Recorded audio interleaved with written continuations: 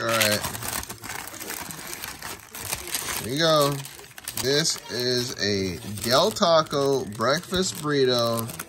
And I got Carne Asada. And question, do they use American beef? Just like beef?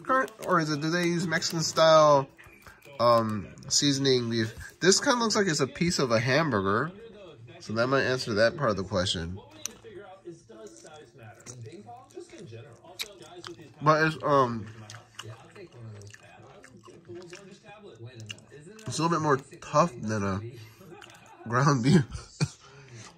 It has a more dense, tough consistency. And it has a flavor of like corned beef, kind of like canned beef. Yeah. So, and this guy's seasoning, I want to say it's like Mexican seasoning. It's got like some kind of tomatoey, paprika seasoning. I don't know, but it's not. It's not carne asada. So maybe I should have gotten the bacon. It tastes all right, although it's a little bit tougher than usual. And I was hoping for some salsa, but I guess they give you taco sauce instead, which is not the same. Because taco sauce is usually just pure liquid, yep. Although this one might have some tomato-y stuff in it. Yeah, it's taco sauce. Del Inferno. Mix it mild and spicy. That's probably enough. They got the hash browns, but it's a stick style. Hash brown sticks.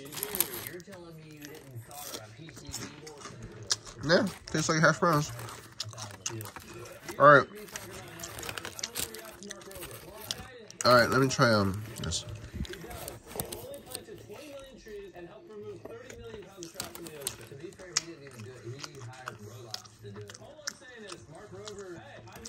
Got a lot of cheese.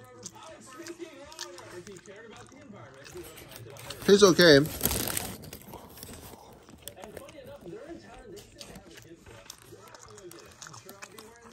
Yeah, it's all right. I think bacon would have been a better flavor profile. I think this probably didn't even need the salsa. Yeah.